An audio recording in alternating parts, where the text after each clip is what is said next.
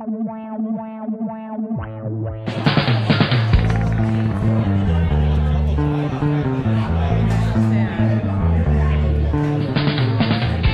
in the back alley, SmallBar, ready to go inside for the appearance for Studio 90. The live filming, first one in Chicago. I'm honored to do it. I think it's a pretty cool idea, actually. Here we go. Ready? I asked him to put Usher on as the theme song, but I don't know. Your national team captain, Carlos Bocanegra.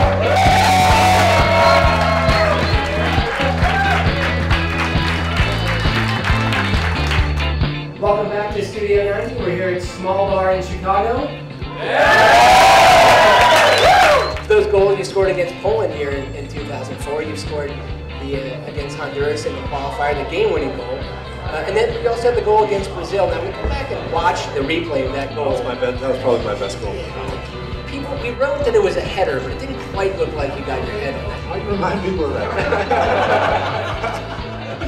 What was the challenge like moving to Chicago to France, and what's kind of a day in the life of Carlos in San Etienne? The biggest thing that sucks about Europe is everything's closed on Sunday. That bothers me. Everything else? If the Chicago Fire would have me back, I would love to come here. Can you come next week? Yeah. Ladies and gentlemen, Carlos Bocanegra.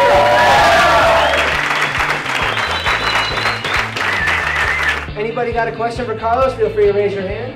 What are your thoughts on American sports owners getting more involved in buying European teams, especially the Premiership? I'm sure it has a bit to do with money and a little bit of business, but no, it's cool that Americans are taking part in that, because you would never thought that 15 years ago. I remember when I first came into the national team, it was after a 4-year cycle, it was after a World Cup, and it's just a process, and the young guys get slowly integrated into the team, and we have a lot of talent. You see these guys. The MLS helps out a lot. We want to win Saturday, but we want to play well and build off what we did in the World Cup and in the last 4 years, and keep going and improve ourselves and just get a little bit sharper everywhere. Me and my friends are lifelong fans of you. We appreciate what you did for the Fire and the U.S. national team. And I'm wondering if we could buy you a beverage of your choice after the interview. Yeah, I would love that, except for I don't think that's great for tonight. Maybe after the game Saturday, that's great.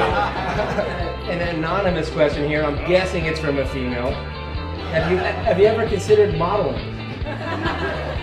Obviously soccer's my job, but it's fun to do. Dress you up and give you cool things to wear, so it's good. How was having a beer with the President of the United States? That was cool for me. I mean, obviously with all the emotions after the Algeria game, we qualified or advanced to the next round. Excuse me. Clinton, Mr. Bill Clinton has been one of my all-time favorites. He's such a cool guy, and he was just like, oh, no problems. A lot of people took pictures with him. Looking back on it, I kind of wish I had my shirt on. That was a bit. No, he was a great guy. Well, Carlos has a few minutes to hang out before we have to leave 8 o'clock. He's got to get ready for tomorrow's training. But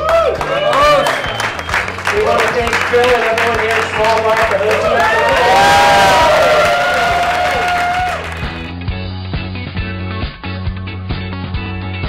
us. It was really awesome to sit that close, see one of my tater tots. That was amazing. Good time overall. It was a really great experience. I loved it. My sister's a huge fan of U.S. soccer. We've kind of both grown up together watching it, and she's a big Carlos supporter. And she's in Miami. She couldn't be here tonight, so I asked him to say hi. It's really great. I really wish there was more experiences like this to get to know the players and actually be live and not just watching it, on a green screen or something. So it was really good. It was great. Really great to see him, sort of doing the more formal interview with Michael, and then doing the fan Q&A and the autographs and pictures. It was a really cool event. People really got into it. We've been, I guess, an unofficial U.S. soccer bar for as long as we've been open, and maybe 2 years ago, we got approached to kind of formalize the relationship and work more directly with the Soccer Federation, and it's been great. I mean, it's certainly helped put us on the map with people out of town. Like when people are in American Outlaws or Sam's Army, people are in town for a match, they know where to go for a drink. That's like a U.S. soccer-friendly bar. You guys helped us get on ESPN during World Cup, which was by far one of the coolest things I've been a part of. This thing tonight, it's been really cool. Like, it's a relationship we really value. It's been great. Great turnout. It was fun. They asked good questions. They're knowledgeable. It was good. It was fun, and hopefully can continue this tradition and keep doing this.